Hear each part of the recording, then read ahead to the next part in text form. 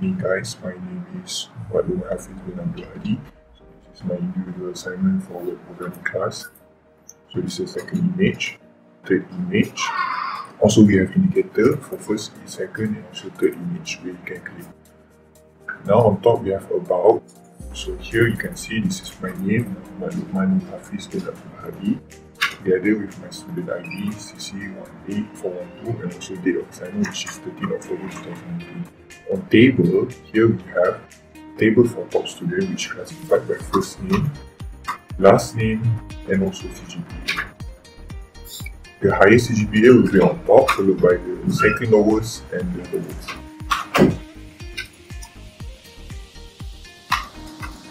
So next we go to login interface.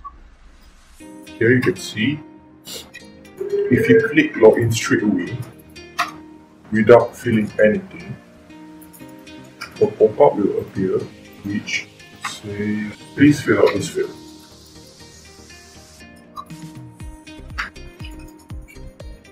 And also let's say we put in something which is wrong,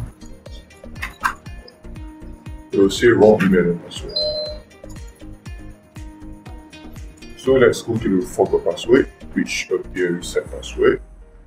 Here you need to key in your new password, but it has to be matching. Let's say you didn't fill in anything, and click confirm. Also please insert your password because it's blank. Let's say we put in something which is not matching, it will still not matching. And when you key in the real one, it will say new password update. Back to the login page, key in the new password that you have already keyed in. Remember me and you will see login successfully. So back to home.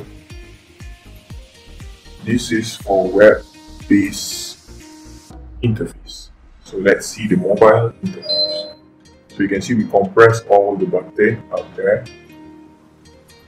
It will become home, about, table, and also login. This is the mobile view. So you have your one piece, first image, second image, third image.